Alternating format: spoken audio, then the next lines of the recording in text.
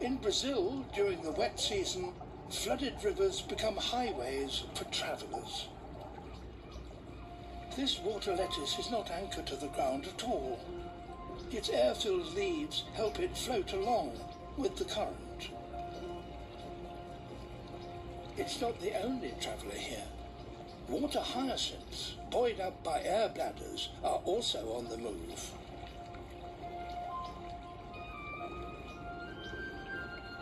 Further downstream, there will be new opportunities for plants like these.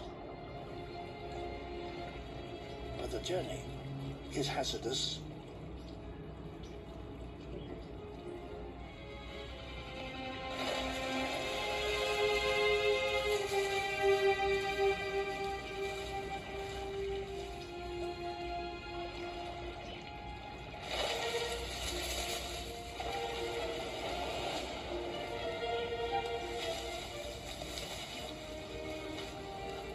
Spider monkeys. Their agility on thin branches allow them to live where the forest hangs over the water. Passing plants are a valuable addition to their diet.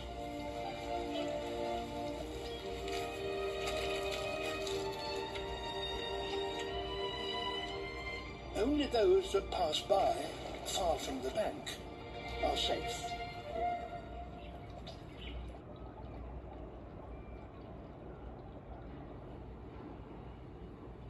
And the lucky ones may reach the Pantanal, the largest inland water world on Earth. For a few months every year, it provides water plants with ideal conditions. But all too soon, it becomes a battleground. Plants are racing to claim their space on the surface. The water lettuce rapidly expands its network of hanging roots so that it starts absorbing nutrients before other competitors arrive.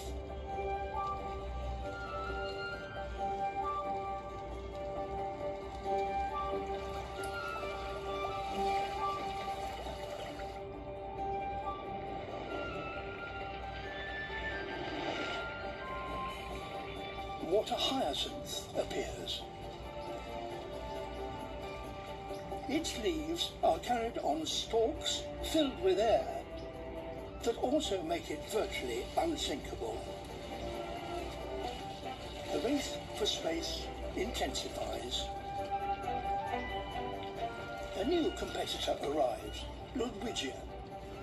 It spreads by developing a chain of tiny rafts and jostles for space with the densely packed leaves of mosaic plants.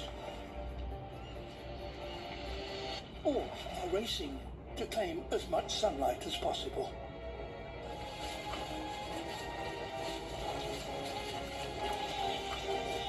They flower quickly before the flood waters recede.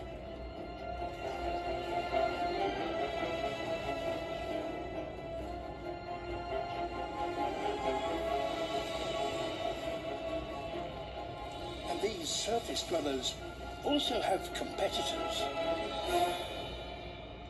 including one that has been waiting in the depths